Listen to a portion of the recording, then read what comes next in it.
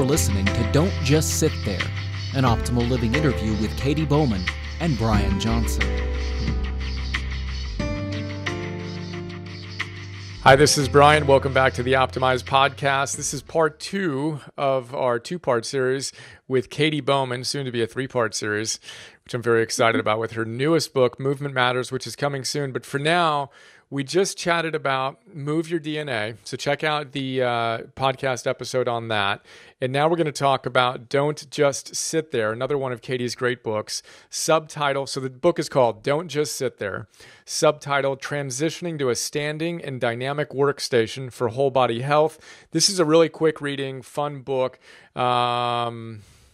I raved about Katy in the prior introduction. She's awesome. NutritiousMovement.com, Katy Says Podcast, et cetera, et cetera. Katy, welcome back. We're here. We're going to do it. Let's do it. Okay, so is sitting the new smoking?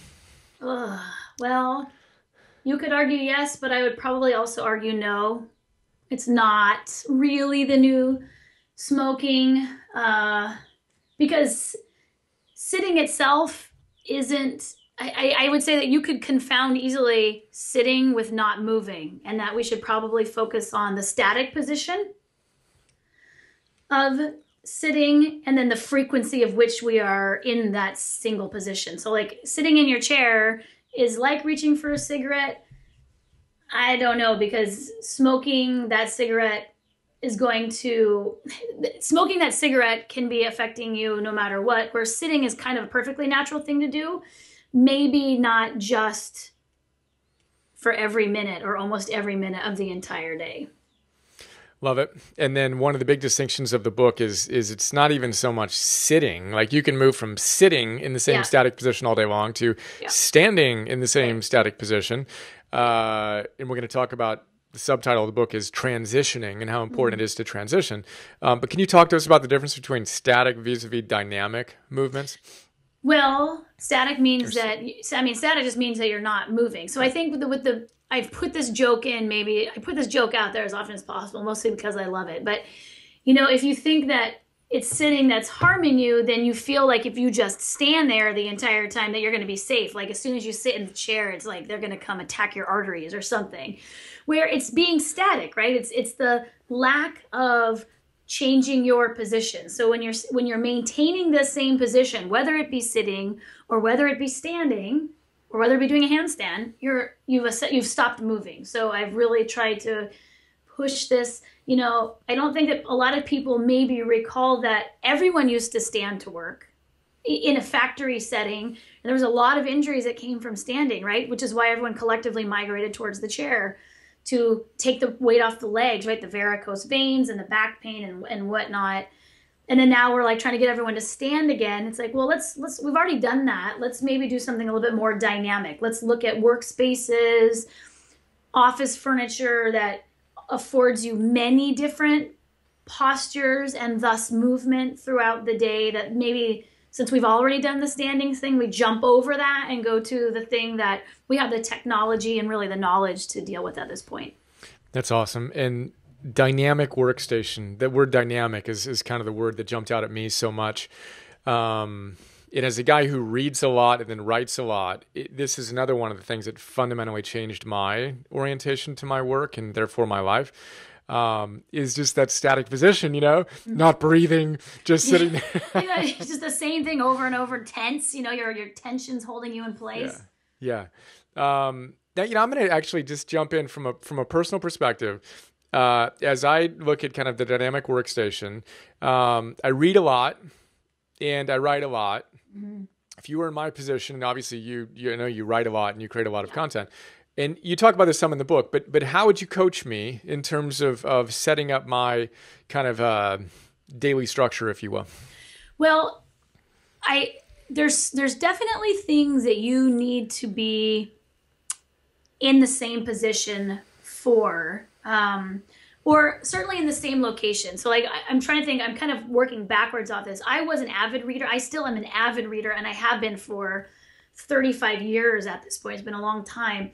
But I recently gave up some of my regular books for audiobooks. So that's one coaching thing I give across the board, because that's easiest. It's like, if you find yourself reading for pleasure, consider swapping out a couple of those for audiobooks, because then it doesn't matter what position you're in. You can take it on the go. You could be, I'm going to do yard work and listen. So you get that pleasure need or that input learning need, but with some other need packaged alongside of it. So that's one personal thing that I did, which was huge. I even swapped out an evening movie session for just going to bed early, resting my eyes, right? There's the eye element too. It's not all hips and knees and shoulders, it's your eyes, for an audiobook. And that's been great. The other part is, do you do a lot of standing? Did you go from a sitting desk to a standing desk, or were you already at the standing desk?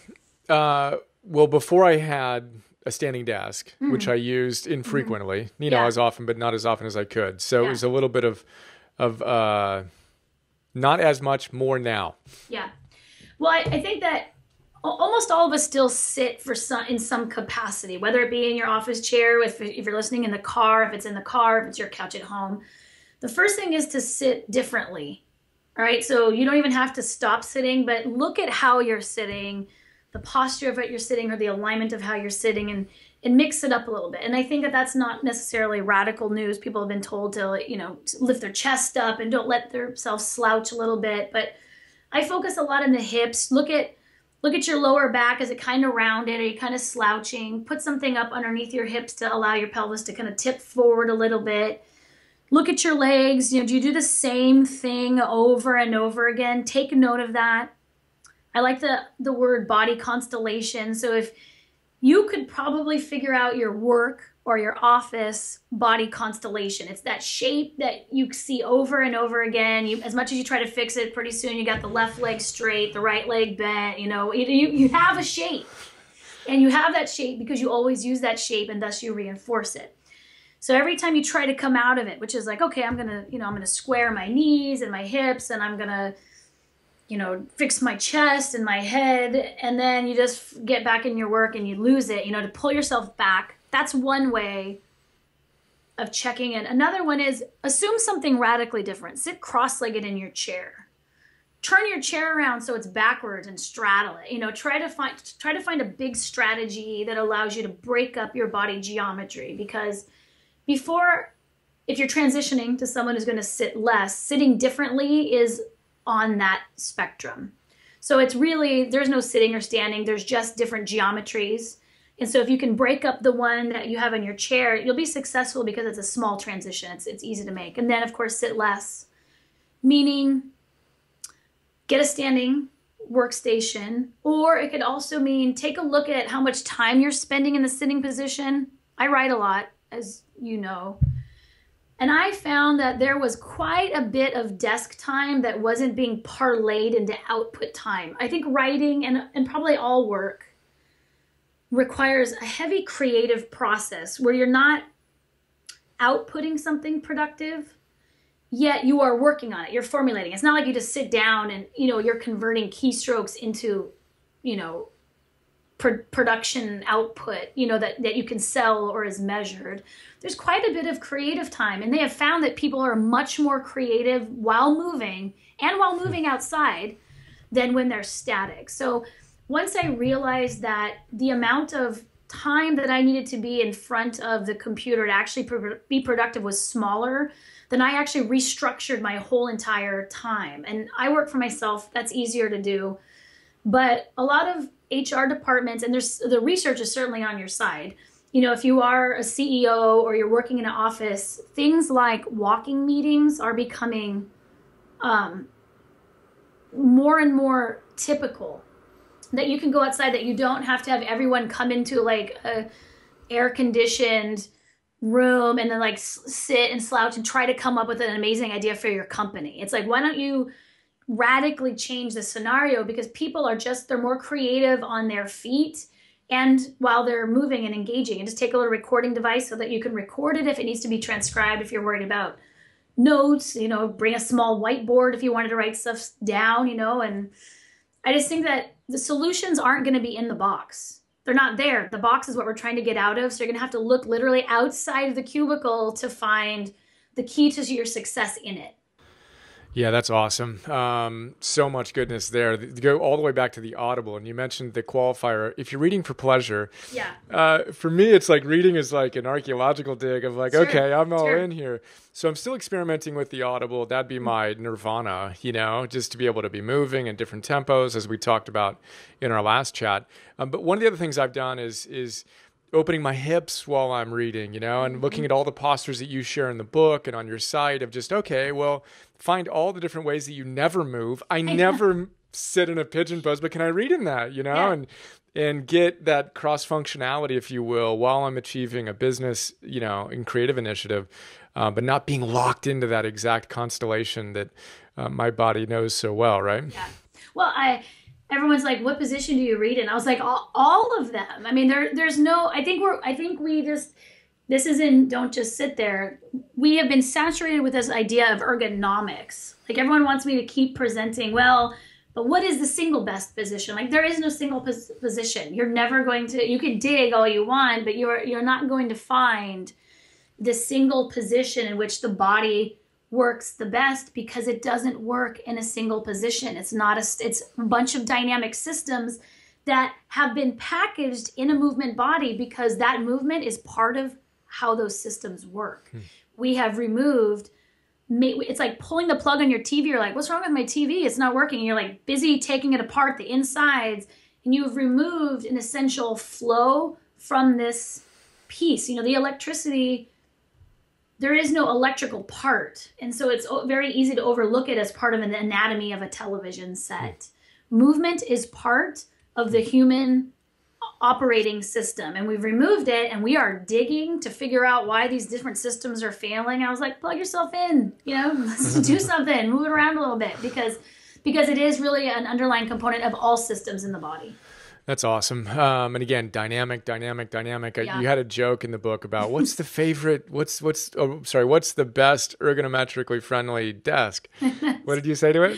I think it was a chair, like someone just said, chair. And it was just like, the stand up, like the one you use the least, right? Oh, that's right. The chair, the best chair is the one that you use the least. It is true. It's great. And I still get questions about like, well, what? Okay, well, if I can't do that, what's the next one? Like, there is no next one. Like, I can't rank what's least good for you on a scale. Like, it's just, you just do your best. That's awesome. And again, dynamic. And one of the things, the phrases that I pulled out of the don't just sit there, is micro movements. Mm-hmm. Again, we have this myth that we touched on in Move Your DNA, that it has to be these huge, expansive, sweaty, certain uniformed out movements to qualify, right? And you're like, no. Actually, just sitting cross-legged or pulling a leg up, these micro movements do more than we might think, right?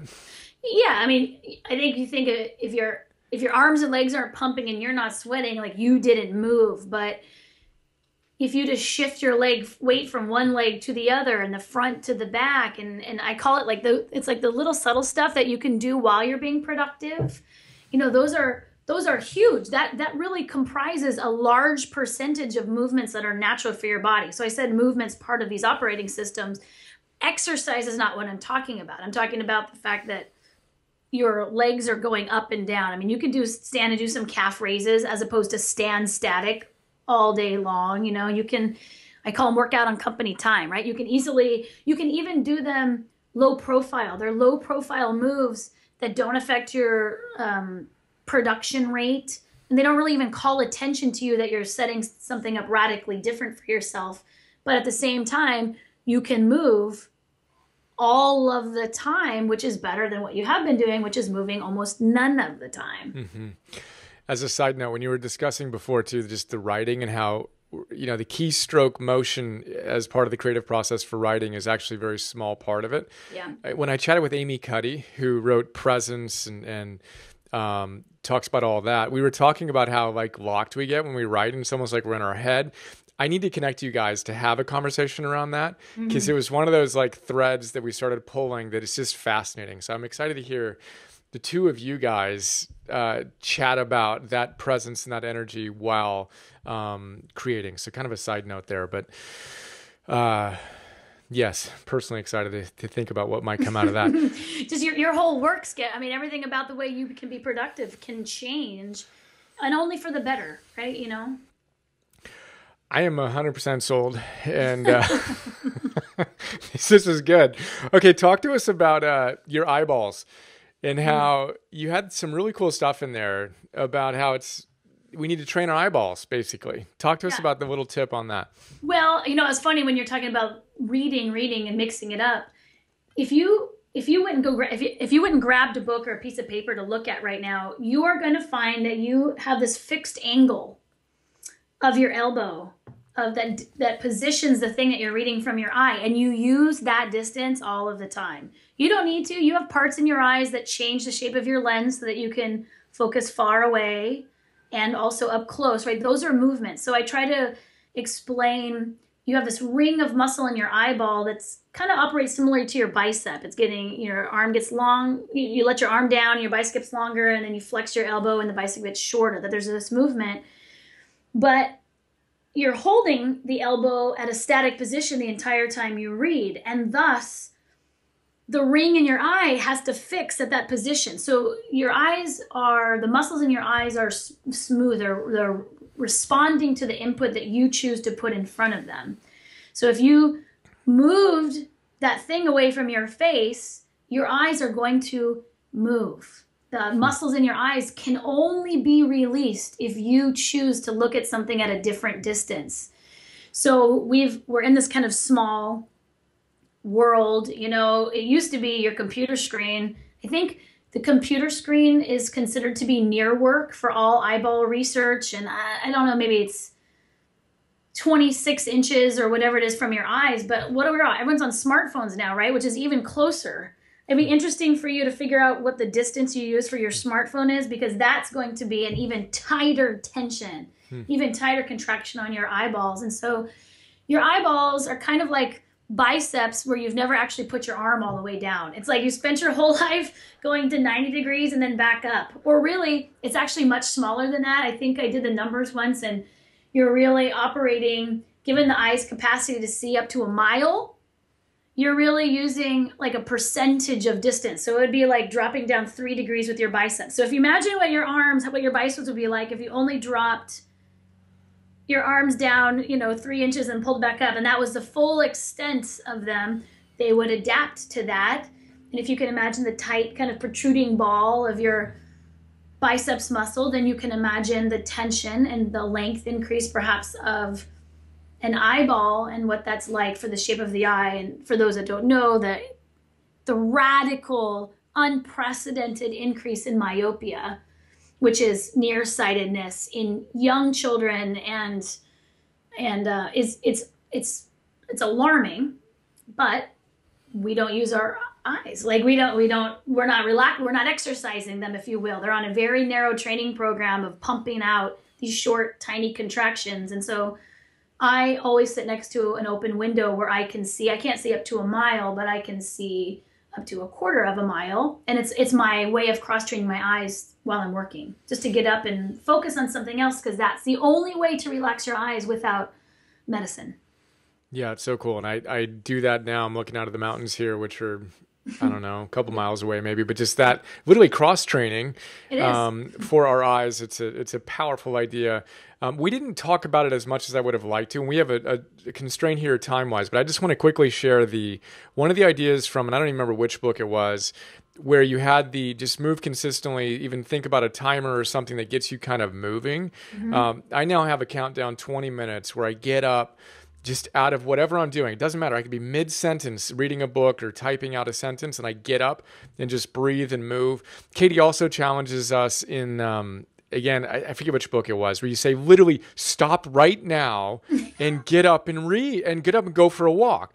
And the first time I read that, I like to do things that the author encourages, right? Yeah. But it's like 6:45. I've got my morning routine, before the family gets up. And it literally was a bit of a struggle for me because I just don't do that in the morning. But I got up and I went you said, look, it just needs to be 3 to 5 minutes. Not a big deal. And I did it. And it fundamentally changed the way I approach my movement now. So I highly recommend that. Set an awareness, a mindset shift to actually move more consistently, engage in these micro movements of posture shifts, go for the walk around, look at something from a different vantage point, etc. All of these tips Katy talks about, of course, in the books. But I just want to make sure we highlighted that because it's been so impactful for me. Yeah, well, I mean, personal trainers work because it's an outside person kind of, motivating you a little bit. And so I think you have a timer. There's apps now that can just shut down your computer screen with this, and you can program it. Like, you yourself, none of this is against your will. You have said, I want to stop and take a 2-minute walk every 20 minutes. But when it comes up, it's like almost a resentment to it. It's like, but I don't want to. And that is what I'm talking about, the sedentary nature, that we really have a deep resistance to movement. And if you want to experiment that with yourself, set a timer that you can't really change. And when you see that need for movement interrupt the thing that you wish that you wanted to do, even though the movement is also the thing that you wanted to do, you'll see the reaction to it. And then the more familiar you get, like, oh, that's just the old part of me that doesn't want to move, which is different than me than the part that does. I'm going for the move because I chose it, and then that's when you're further aligning just yourself with your behavior, which nothing bad can come from that. That's so cool. And in my own experience, as it's been over the last X weeks since I was introduced to this idea, it's moved from being that, gripping, I don't want to do it, but I'm a pretty disciplined guy, so it's like, I'll do it, to, this is awesome. This is nourishing me, as you would say, nutritious movement. It's so simple and subtle, yet so profound. It needs to be intrinsic, though. I mean, at first that's extrinsic. That's why we call the podcast Katy Says, because I feel like people use Katy Says as the why they're doing it at first, even though they themselves have chosen it. But they're going to parlay that responsibility on me because I said so. But once you do it, it comes from you. It comes from within. You have reaped the benefit of the movement. It just, once you're consistent enough with it, then the movement is its own momentum, ironically, where you just get more and more of it. Yeah, this is awesome. Well, we're running up against a hard stop here, so we're gonna wrap it up, and I'm gonna kind of very much look forward to our next chat on Movement Matters, Katy's newest book. We talked about Move Your DNA in the last chat. Don't just sit there. Both of them are awesome. Can't speak highly enough about you and your work. Thank you, Katy. Thank you so much. And just a reminder, Katy Says podcast, check it out, and then nutritiousmovement.com. There we go. Hope you enjoyed. Isn't it a bit odd that we went from math to science to history, but somehow missed the class on how to live? For some wacky reason, Optimal Living 101 never made the schedule. Of course, it's too late to go back and change that, and you're too busy to read full-time to catch up. Yet, if you're like us, you're all about optimizing your life and actualizing your potential. So imagine this. Imagine having someone read the best books on optimal living and pulling out the big ideas that can truly change your life. Those sections you asterisk and underline and mark all up. Then imagine that guy, me, connecting those ideas to other great books and helping you apply them to your life today. Well, that's what I do with something we call Philosopher's Notes, where I break down each great book into a simple 6-page PDF, 20-minute MP3, and 10-minute Philosopher's Notes TV episode. Then imagine me taking the absolute best big ideas from those great books and sharing them with you in fun, inspiring, super practical Optimal Living 101 classes. On stuff like Purpose 101, Confidence 101, Business 101, Meditation 101, that sort of thing. You've got a personal trainer? I'm kind of like your personal philosopher. Ancient wisdom plus modern science plus common sense plus virtue plus mastery plus fun. That's what our Optimize membership program is all about. We'd love to have you join us. Check us out at brianjohnson.me/join.